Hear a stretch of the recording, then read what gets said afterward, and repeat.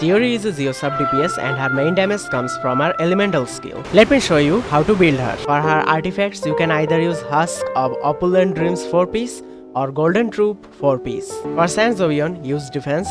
For Goblet, use Zeo damage. And for Circlet, use crit rate or crit damage. And for her weapon, you can use Cinnabar Spindle if you have it. If you don't, then use Harbinger of Dawn, or you can also get her signature weapon. Unfortunately, she have very few F2P weapon choices, but Harbinger of Dawn is great for anyone who wants free crit stats and doesn't focus on attack mainly. For her team comp, you can use Itto, Zhongli, Chiori, Goro, or Navia, Xiangling, Bennett, Chiori. Our F2P team is Chiori, Zeo Traveler, Goro, and Noel. Keep in mind that Chiori skills of both defense and attack when farming for her artifacts.